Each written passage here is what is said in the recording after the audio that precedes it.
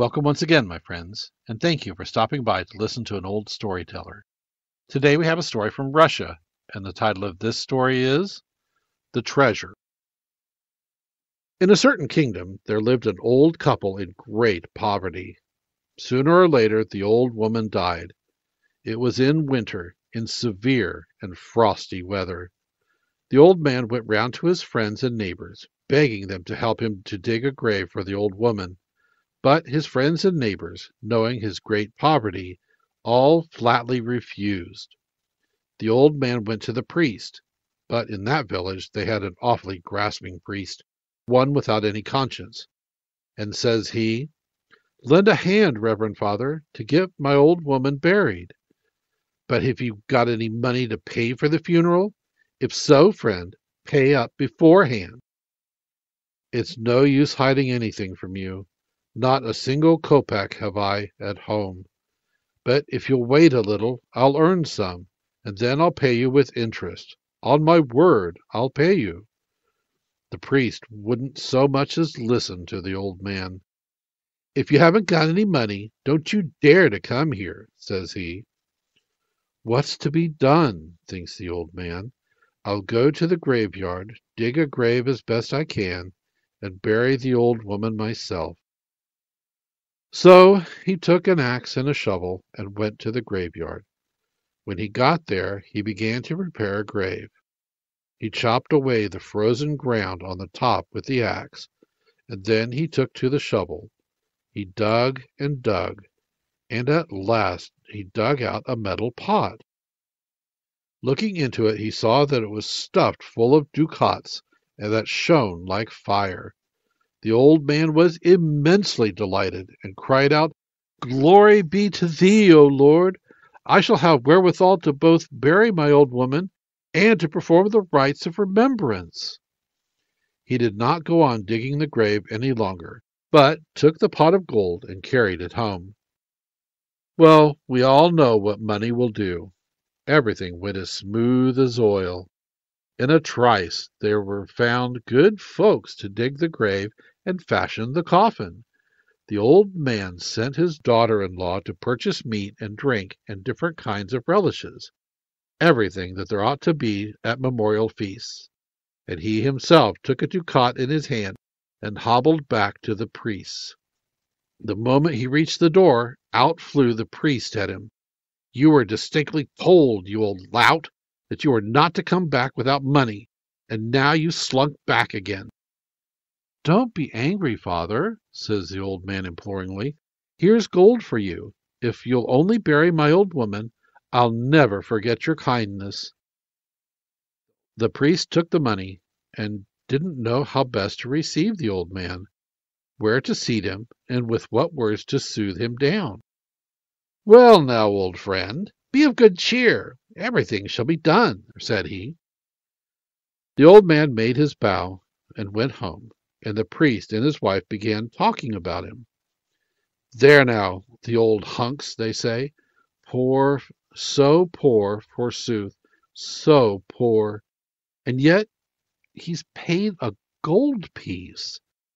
Many a defunct person of quality have I buried in my time, but I never got so much from anyone before." The priest got under way with all his retinue, and buried the old crone in proper style. After the funeral, the old man invited him to his house to take part in the feast in memory of the dead. Well, they entered the cottage and sat down to table, and there appeared from somewhere or other meat and drink and all sorts of snacks, everything in profusion. The reverend guest sat down, ate for 3 people, looked greedily at what was not his. The other guests finished their meal and separated to go to their homes. Then the priest also rose from the table. The old man went to speed him on his way. As soon as they got into the farmyard, and the priest saw they were alone at last, he began questioning the old man. "Listen, friend, confess to me.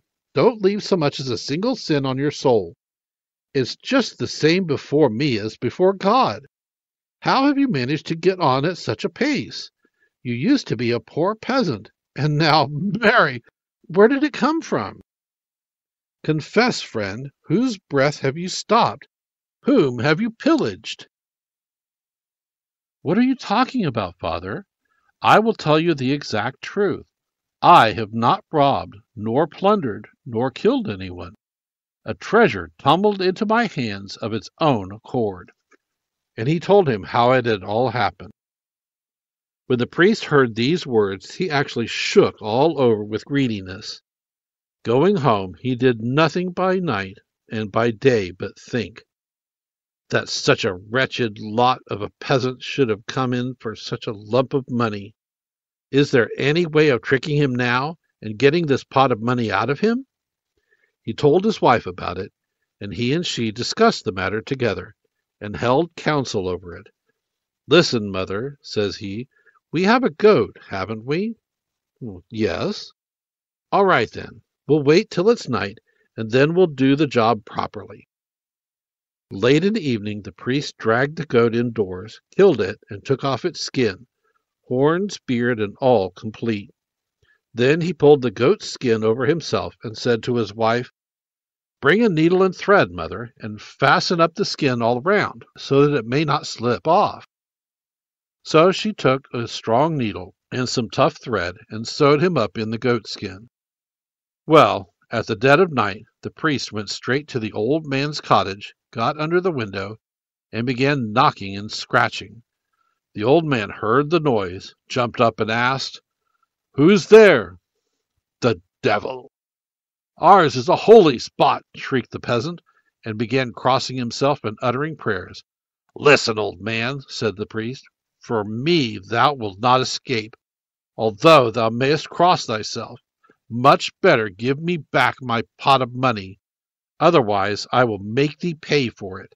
See now, I pitied thee in thy misfortune, and I showed thee the treasure, thinking thou wouldst take a little of it to pay for the funeral, but thou hast pillaged it utterly. The old man looked out of the window. The goat's horns and beard caught his eye. It was the devil himself, no doubt. Let's get rid of him, money and all, thinks the old man. I've lived before now without money, and now I'll go on living without it. So he took the pot of gold, carried it outside, flung it on the ground, and bolted indoors again as quickly as possible. The priest seized the pot of money and hastened home. When he got back, Come, says he, the money is in our hands now. Here, mother, put it well out of sight, and take a sharp knife, cut the thread, and pull the goatskin off me before anyone sees it. She took a knife and was beginning to cut the thread at the seam when forth flowed blood, and the priest began to howl. Oh, it hurts, mother, it hurts. Don't cut, mother, don't cut. She began ripping the skin open in another place, but with the same result. The goat skin had united with his body all round. And all that they tried, and all that they did, even to taking the money back to the old man, was of no avail. The goat skin remained clinging tight to the priest all the same. God evidently did it to punish him for his great greediness. Thank you once again for listening to this story. If you enjoyed this story, please press that like button. Also, please help an old storyteller out by subscribing to my channel. The next story will be posted in a few days, so until then, may your story continue to be a good one.